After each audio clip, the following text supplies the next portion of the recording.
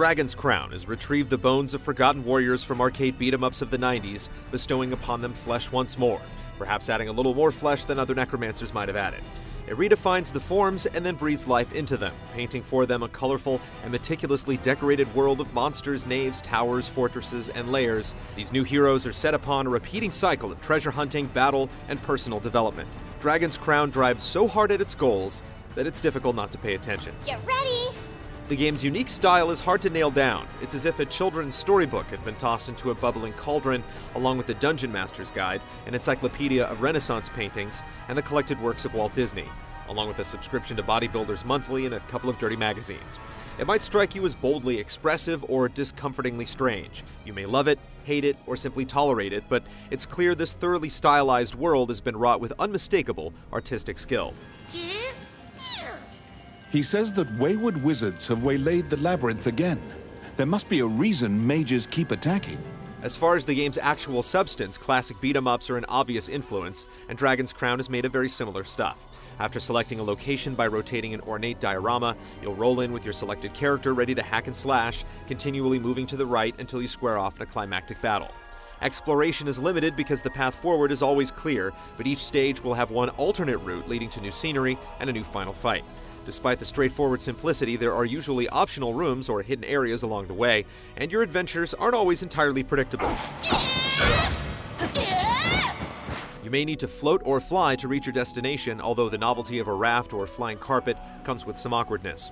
Dramatic final fights in each location often combine the game's strongest visuals and most interesting ideas, seeing you hammer on the fingers of a cyclops to keep monsters from flooding through a massive door, or scrambling for control of a magic lamp that summons a powerful genie who can turn from a menacing foe to a powerful ally. The 6 different adventurers are all capable, moving and fighting with vigor and personality. While the games that inspire Dragon's Crown often hide their depth behind nimble controller motions, here anyone will be able to slide tackle, bounce an enemy off a wall, and fling foes into the air without consulting a manual or FAQ. Every character also has a useful dodge to get them out of harm's way, and beyond the basics, there's certainly a bit of room for finesse. Ready! The Amazon can parry blows and return vicious counterattacks, while the Elf is capable of impressive feats of acrobatic archery. Every class has its forte, and spending skill points allows you appreciable control over how your character develops.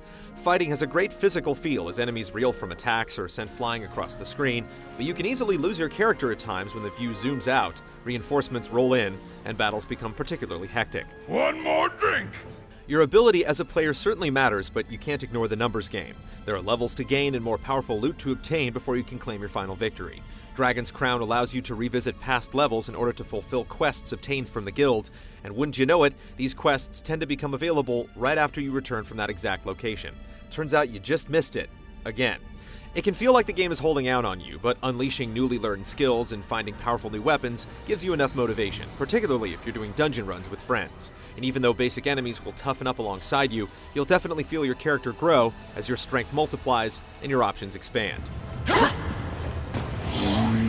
It's worth noting that you're only able to cooperate with local players until you've made a certain amount of progress. When you're given the go-ahead to venture online, your new objective will be to revisit each stage to clear the alternate route and obtain a talisman from each new, more powerful boss by defeating them before the battle drags out too long. There are new sights to see and new fiends to slay, but having real people to party with will play a large part in your enjoyment.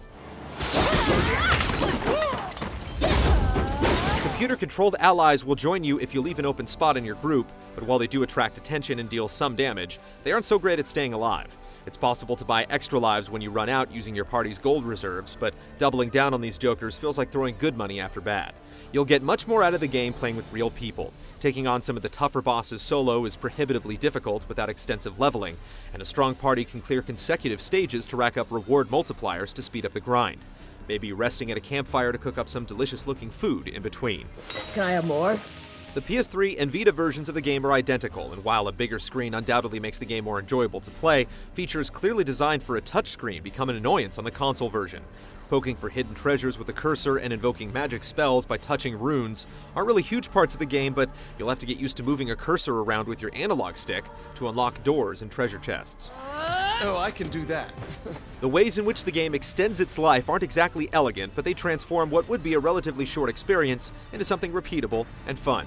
When you finally complete the game, you'll be able to start a new game with your powered-up character on a new difficulty level or try a new adventurer. As long as you possess the will to quest, Dragon's Crown will provide you with ample adventure. Let's see. Done.